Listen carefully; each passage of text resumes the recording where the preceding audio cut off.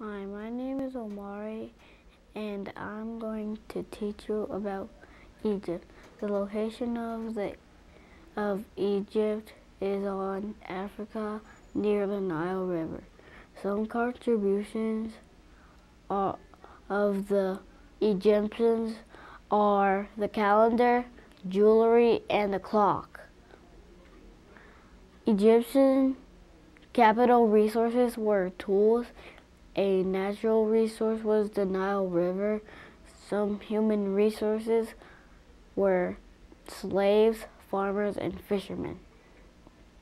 Some interesting facts about Egyptians